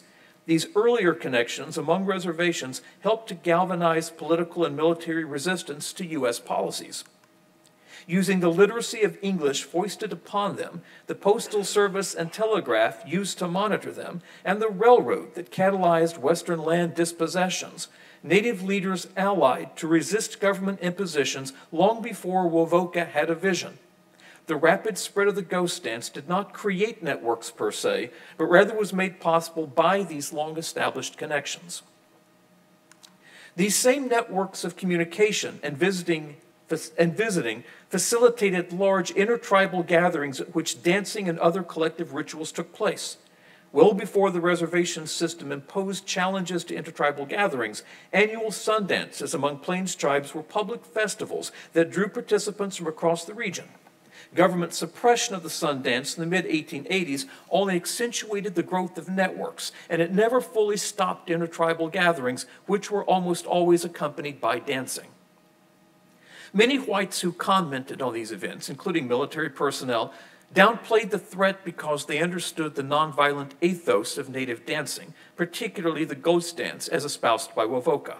Still, intertribal gatherings were at times massive, causing concern among those who expected the reservation system to keep Indians apart. The ghost dance, sun dance, and round dance, among others, were circle dances. When performed indoors or in the plaza of a fixed settlement, the scale of circle dances was constrained by architecture. Portable architecture, such as Plains teepees, provided options for circular settlements of flexible scale. When large groups gathered, a camp circle was formed, leaving a central space or plaza for ceremonial structures and activities like dancing. Among Plains tribes, camp circles were spatially structured to accommodate differences among those gathered. Although many analysts have commented on the inherently egalitarian nature of life in the round, the Plains examples remind us, as did Levi-Strauss with examples from across the Americas, that circles may embody all manner of social distinction. The Plains examples also underscore the cosmographic nature of camp circles as world-centering, fitted as they are by ritual infrastructure in the central plaza and its eastern openings to the rising sun as world-renewing. Like their indigenous counterparts throughout North America, the Quicuro people of the upper Xingu River Valley of the Brazilian Amazon bear the brunt of colonialism. Uninvited impacts continue as farms and fires encroach on land they've occupied for the past 1,500 years. After recovering from a demographic nadir in the 18th century brought by disease and slaving, the Quicuro are reimagining the past through the archaeological residues of their pre-colonial history. What is gleaned from these residues, largely by Mike Heckenberger and colleagues, is a terraformed landscape of interconnected circular villages among multiple polities. The Greater Xingu people today consist of 15 different tribes, the Quicuro among them, with speakers of all four of Brazil's indigenous language families. Despite the linguistic diversity, Xingu peoples are united in a range of beliefs and ritual practices, all centered on open plazas enclosed by circular villages that are today approaching the scale and integration of those of the pre-colonial past. In August of 2022, I accompanied Mike Heckenberger to the Quicuro village of Ipatse to witness the Kwarup ceremony hosted by the paramount chief and two other hosts. The Kwarup is a traditional ceremony of reverence for leaders who died in previous years. It ends the mourning over lost ones and reinforces collective struggles and resistance of all Xingu peoples. The host village was founded in 2020 as its predecessor to the immediate north was abandoned. Consisting of over 24 large houses encircling a plaza of some 300 meters in diameter, Ipatse represents recent growth in the greater Quicuro population, now approaching 700 people. Joining the three-day Kwarup ceremony were several hundred guests from neighboring Xingu tribes. Indigenous participants totaled over 1,200 people, with constituents speaking 3 native languages and most men also speaking Portuguese, the lingua franca of Xuinganaros. In keeping with the topic of this session, my interest in the Quadrup is with its intercultural spaces. The plaza is the most relevant space in this regard. It is where all communal ritual takes place, to the immediate east of the men's house and amidst the unmarked cemetery at the center of the plaza. Throughout the Xingu, plazas are powerful spaces, not only the axis mundi of centered worlds, but also the locus of sacred authority, not accessible to everyone. The village demarcating the plaza is itself structured with authority. The house of the primary chief occupies a position on the east, and the house of the secondary chief on the opposing western margin. The men's house just west of the center in the plaza, where sacra are stored, is an especially exclusive space. Also of note are places just outside the village compound, in the forest, that accommodate temporarily guests from other villages. This arguably is liminal space between village and forest. Secluded guests emerge from the forest on 2 occasions over the 3-day Quadrup, at night on the 2nd day, when men steal the sacred fire, and on the morning of the 3rd day, when everyone converges in the plaza and partly separates into groups based on tribal affiliation and gender.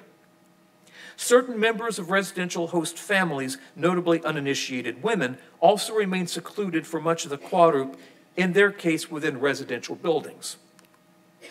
The Quadrup sprang to life the first day with pairs of male flutists accompanied by uninitiated women making the rounds literally from house to house. Appropriately adorned, generally older men gathered outside the men's house in the afternoon. 2 singers collected the spears, headdresses, and rattles of their appointed role and sustained song as about 250 younger men from host families aligned in a large circle of counterclockwise rotation. They came to a halt and turned inward, launching into synchronized vocalization and bodily movement, stomping incrementally towards the center until closing in tightly for rounds of competitive wrestling. After one-on-one matches among champions, the younger men and boys engaged in more spontaneous wrestling, which got raucous. All matches ended quickly and amicably, usually in draws. 30 minutes later, most of those gathered assembled into a single dance line oriented north-south, bisecting the plaza. With the simultaneous rhythm of the 2 singers in front of the men's house and a caller in line, dancers oscillated north and south across the plaza for about 20 minutes. Physical traces of the dance lingered a good while longer. As night fell on day 1, flutists made their rounds. At dawn, men assembled in the plaza to emplace and personify Quadrup tree trunks for the honored deceased. They started by digging 3 post holes, 1 for each honoree, measured to precise tolerances by a chief. Spaced several meters apart, the 3 holes aligned along a north-south axis. After emplacing human-sized trunks into the holes, men used machetes to strip the bark from a 20-centimeter band encircling each trunk about stomach high. Against the painted white background of the stripped bands, men painted in red and black the motifs specific to the status of honorees. As the painting continued, other men sorted colorful yarn into piles to be distributed to all participating families. Shortly after, the host families, including the paramount chief, assembled under the awning of the men's house to have their hair and bodies adorned for the evening ceremony. In mid-afternoon, 2 singers resumed their position and sang in front of the men's house. After the flutists passed through, the assembled men proceeded to the center of the plaza to form 2 dance lines that again oscillated north and south for about 30 minutes. They were joined by 2 lines of uninitiated women and girls to the east. At the end of the dance, family members converged under the awning to erect, I think I may be getting ahead here. There you go. At the end of the dance, family members converged under the awning, erected over the Quadrup trunks to dress their deceased relatives in colorful belts, other adornments, and finally headdresses. Next, 2 singers offered songs to each of the honorees and their families. As night fell, 3 sacred fires were lit for each of the honorees just to the east of the trunks. About 30 minutes later, men from guest camps outside the village ran into the plaza in a counterclockwise rotation and stole burning sticks from the sacred fires to ignite fires back in their own camps. Accompanied by song, mourning continued through the night. At dawn on the third and final day, men from host tribes entered the plaza in the familiar clockwise rotation, forming a massive circle that soon stopped and closed inward with rhythmic stomping and calling. Shortly thereafter, all guests from camps outside the village appeared from the northwest, carrying their possessions. They divided into 5 groups along the eastern perimeter of the plaza. Men of these groups joined the men of host tribes in a second circle dance, this one twice the size of the first, nearly the entire width of the plaza. They soon turned inward, stomping in rhythm to the center, when another round of wrestling ensued, first one-on-one and then freestyle, which brought the 3-day group to an end. The vibrant, real-time ritual practice of Kurup, much like the ghost dance, ought to give pause to any archaeological inference about encircled gatherings that overlooks the cultural diversity of those gathered, as if the conditions of colonialism were exceptional and thus unparalleled in the long arc of history. In the eastern woodlands of North America, where I work, large circular arrangements go back to Paleo-Indian times at places like Bull Brook in Massachusetts and as late as the Mississippian period on the South Atlantic slope. They show up in particular places for relatively short periods of time, often, I suspect, as ritual interventions against the circumstances, disrupting the familiar, as colonialism did in so many ways. The gatherings of Poverty Point in northeast Louisiana serve as a good case in point. Poverty Point, as we know it today, consists of the enduring traces of a massive terraformed landscape of several mounds, including the second largest north of Mexico, and 6 concentric half circles enclosing a plaza 600 meters in diameter. Its history of intense activity spans 5 centuries, and its ancestry goes back at least another 1,500 years. Its deeper past notwithstanding, much of Poverty Point took form in its final century, when ridges were erected from extant midden. Mound A went up in a matter of months, and timber circles up to 62 meters in diameter were emplaced and dismantled repeatedly in the plaza. What is not well known is the scale, composition, and permanence of Poverty Point's population. Regional specialists generally agree that the place supported a residential population, but how big and how sedentary are unknown. Still, coupled with the geographic scale and material culture delivered to this place, spanning nearly half the continent, the labor requirements of the largest terraforming project reached 2,000 people, so the population swelled occasionally with visitors from far and wide. I agree with Spivey and colleagues that gatherings at Poverty Point were akin to religious pilgrimages and were thus rife with ritual activity. We may never know, like we do for the ghost dance or the Kurup, the form and meaning of ritual activity at Poverty Point, but we are not without some good leads, starting with its massive circular plaza. Poverty Point's plaza is indeed immense, equal in size to the Grand Plaza of Cahokia, a place of intercultural encounters and heightened rituality. In artists' renditions of these places, the plaza of Poverty Point appears as a center of place in converging lines marked by aisles that divided concentric half circles into 6 segments. Aside from the single mound to the northeast of its center, the plaza is devoid of features and thus portrayed as inactive space.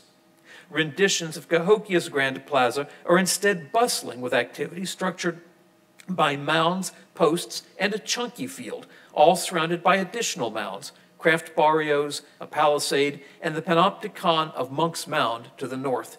And here's just an image contrasting an artist's rendition of the relatively inactive Poverty Point with all of the hustle and bustle going on in the artist's rendition of Cahokia. The barren appearance of Poverty Point's plaza is deceiving. Recent geophysical survey by Hargrave and colleagues reveals evidence for at least 36 timber circles, ranging in size from 8 to 62 meters in diameter. These are the traces of closely spaced in-ground posts arranged in enclosed circles, each presumably unroofed and with an opening large enough for a human to pass through, but otherwise devoid of features. Concentrated in the southern half of the plaza and adjacent to the inner ridge, timber circles were evidently erected, dismantled, and rebuilt repeatedly. The largest cluster consists of 9 circles, among them 5 of the largest.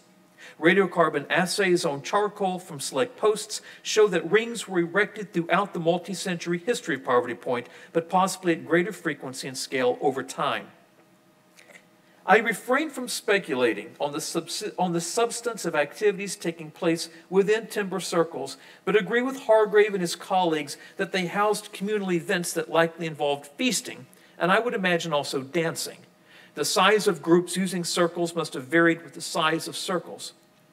Whereas the smaller ones may have projected circumferences of about 25 meters, the largest reached nearly 200 meters.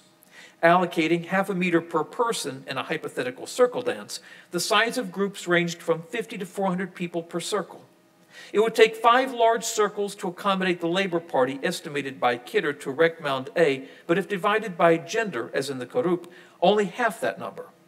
Inasmuch as circles were erected, decommissioned, and rebuilt repeatedly, ritual involving circles had a cyclical quality, perhaps indexing those of the cosmos. We already have a good sense that the totality of Poverty Point's terraforming materialized solar events, and its timber circles may have as well. I imagine that solar events and cycles that could be seen by anyone provided the lingua franca of communication that synchronized the movement of persons from across much of the eastern woodlands to converge at Poverty Point for ritual gatherings. But why gather? If the ghost dance and Quadrup gatherings are any guide, intervening against existential threats is the ultimate goal, and enjoining the spirits of ancestors to assist with this, the immediate goal. While this clearly was the intent of the ghost dance, the intervention purpose of Quadrup is not so obvious. However, in the time between ritual acts over 3 days, chiefs from gathered tribes consulted with one another about shared challenges, specifically encroachment on indigenous land, not unlike conditions on the late 19th century plains. I imagine that Poverty Point involved a different sort of challenge, namely climate change that disrupted traditional land use practices. Kidder and colleagues have documented flooding itself associated with a neoglacial episode at the end of the 3rd millennium when Poverty Point was abandoned. In the previous centuries, while Poverty Point was coming into form, much of the Atlantic and Gulf coasts was abandoned. Disruptions were pervasive, and I suspect that pilgrimages to Poverty Point intensified as more and more diverse peoples sought guidance about uncertain futures. Kidder imagines eschatology at play. The outcome after abandonment was a great ungathering when dispersed, small-scale, and mobile settlement, not unlike ancestral times, was sustained for centuries to come. To conclude, gathering in circles unites disparate groups in common purpose without subordinating sovereignty to collectivism. Synchronized bodies in motion, like the celestial bodies they emulate, ensure renewal and thus futures, while the interactions of persons of diverse experience and heritage invite the innovation necessary to negotiate adversity when the familiar is disrupted. Intercultural spaces enable the intercultural synergies needed to overcome common adversity, from colonial intrusions to disease to widespread climate impacts. An archaeology that privileges the interventions of collective bodies against disruptions to the familiar decouples rituality from the usual material causes or the impotency of epiphenomena and situates it in generative space, in the intercultural space between tradition and innovation, where history is made, not simply lived. Thank you. On Ken's behalf. And Ken, thank you for that thoughtful paper if you're listening on live stream now. We have, let's say, 10 to 15 minutes for questions and answers. That'll put us about 5 minutes or so over our lunch break. If the participants could all come up here, it may be easier to handle questions and answers and microphones if folks are sitting here at the table rather than having to have microphones running around the place. So you guys come up and take a seat at the table. Flip your mics on if you're answering a question. Everybody just have a seat. You can share mine. And I'll reach out if we, let's see, are there any questions for the group or for individual papers in the group?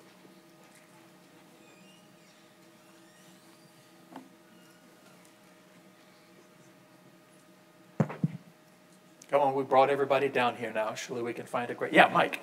I have a question for Grace.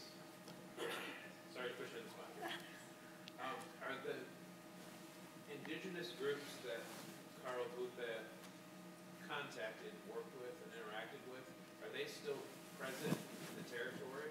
And are they aware of the work that was done by him? My question was, are the indigenous groups that Carl Guth interacted with in his archaeological work, are they still there, and are they aware of the collections and the history of the work done amongst them? No. If you look at his diary, it doesn't even mention the ethno-linguistic groups, but he does mention the locality, the barrios, the sitios. So you'll get an idea of who was occupying these places at the time of his visit. But as far as I know, there's no clamor or there's no call for these materials to be returned. Because they're not aware, basically. Oh, hold on. I think I saw Amanda's hand. Amanda? Oh, waiting for the mic. Hi. So this question is for Dr. Fluellen. Amazing paper in so many ways. I love the interlinking of environment and colonial violence and everything. To me, it was very poignant how schools are in these sort of remnants, coral remnants of colonial violence. And I wondered if there'd been any interaction with the children who go to these schools and their sort of takes on this, if this sort of history is taught, but also sort of their sort of lived experience of learning and educational disciplines sort of in these sort of skeletons of colonial violence past. Thanks. And present.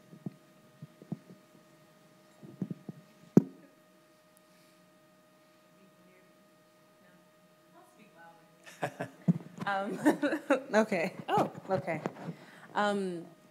So I have not done any research with students who are attending the schools themselves. At the Estate Little Princess, a part of the archaeology project that we have in collaboration with archaeology in the community, we have about 15 to 20 youth that are part of the Caribbean Center for Boys and Girls, so the Boys and Girls Club essentially on island, come out to our site and excavate alongside us, learn archaeology theory and method for about 2 weeks. And that program was designed and based off of the curriculum that's available online. So it fills in the kind of gaps around what is taught in history classes as well as earth science classes for 9th through 12th grade students.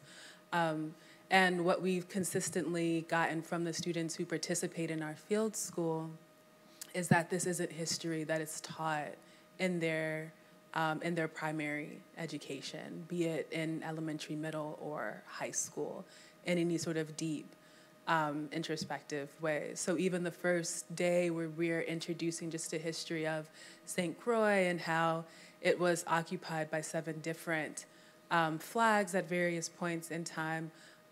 We all know 7 flags, like everyone has like that kind of kitschy like knowledge, but the actual sort of in-depth understanding of enslavement, how many of their ancestors were enslaved, if not on St. Croix, on varying islands nearby, isn't something that's spoken of readily.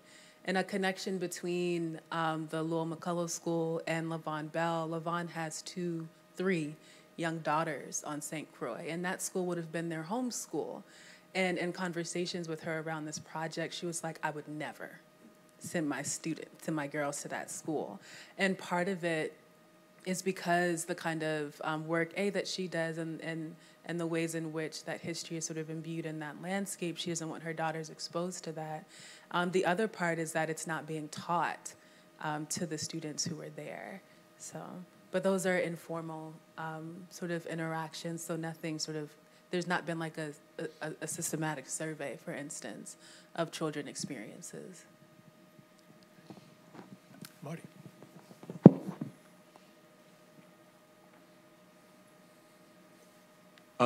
So my question is for Dr. Fowles. I've got 2 questions, I guess. One of them is maybe pretty easy. So like, With some of the Comanche rock art, when you're looking at tallies and things like that, is that about people killed or captured or both?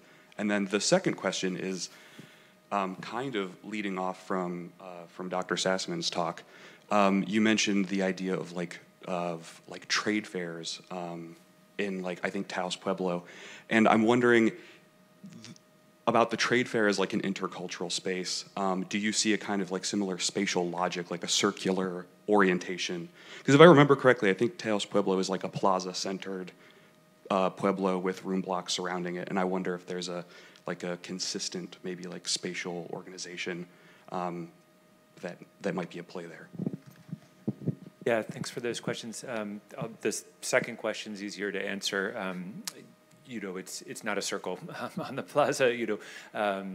Today, if you go to dances at Taos Pueblo, it's actually a moving ritual that will go from plaza to plaza. There are actually many sub-plazas, and so it's actually the fact of that movement through the community that's important, rather than a single space. The first question is a little more complicated. There's a lot to say about the tallies out there, and what a tally is. Anyway, I mean, on one hand, there's the very obvious tallies in which you've got a whole bunch of lines, some of which are, have extensions that make it seem like they're being used in some specific way that we no longer know. What their tallies of is difficult to say. Some panels, they're literally horses that are depicted, and you assume it's a horse tally. But most of the time, it's just tick marks, and we really can't say what the content was. That said, the logic of tallying pervades this art. I mean, every feathered lance is a tally. Each of those feathers is, an archive. In many cases, the teepees are depicted with lines coming off of them. Tallies are everywhere, actually out there in one sense or another. I do think that there was an iconographic revolution that led to this new way of thinking about what images are or could be. And yeah, that sort of archival sensibility is throughout. Most of the specificities of it are at this point really hard to, to pull from the images. But but on the other hand, it's early days interpreting it, frankly. We work closely with the tribe, but as we get more of these images in our database, perhaps there'll be patterns that will help us. So we can tell when Europeans were killed. They always have their arms on their hips. That's a kind of colonial or an indigenous signifier for white guy, with the hands on the hip or the hat line. So, when it's Spaniards who've been killed, that's pretty clear in the tallies. It's kind of amazingly universal in the colonial world that salt and pepper shaker, that's what they call it out in Taos.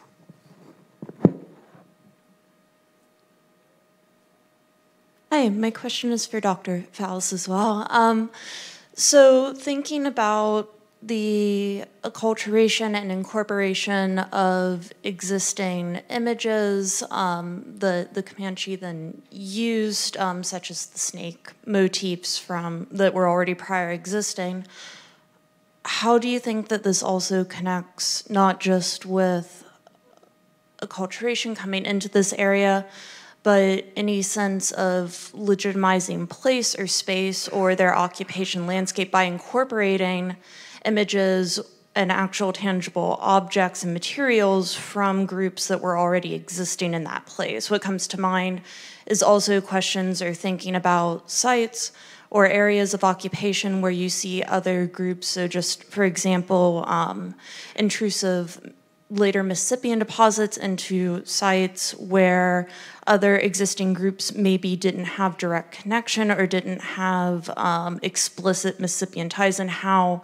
this kind of folds together with landscape building, community building. Yeah, that's interesting. There's a lot in your question. Thank you for that. Regarding your first comment about acculturation, I actually don't see this as acculturation at all. I really do think this is more about appropriation and finding things that are useful that they're going to redeploy and reimagine. So, although I think there was a lot of learning going on, especially in military contexts when, Spanish, Comanche, Apache, they didn't all speak the same language. They used conventionalized signs and that kind of grew into its own sort of world. But, you know, with respect to the second part of your question, the incorporation of earlier imagery, you know, I really do listen closely to and follow on the thoughts of my interlocutors in the Comanche Nation. And what's been kind of really interesting working with them is that it has led to different conversations than I have with other, you know, Native groups out in the Southwest that I work with.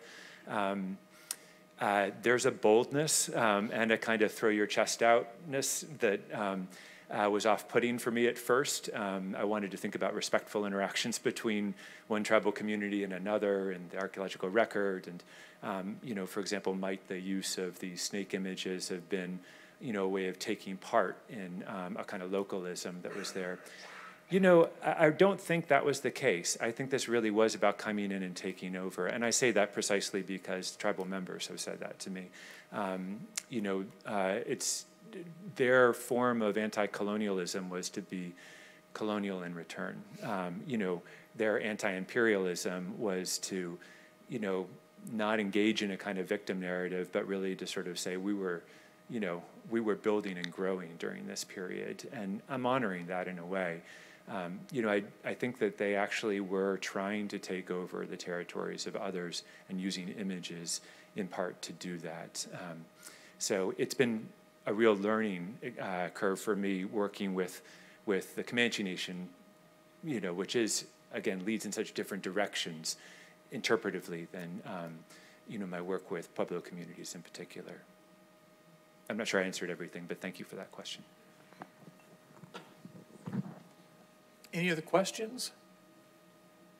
All right, well, thank you all for the morning, and thank you guys for such fantastic papers today. And thank you all for keeping us so close to being on time. That was also great. We will reconvene at 1:30 with the afternoon session.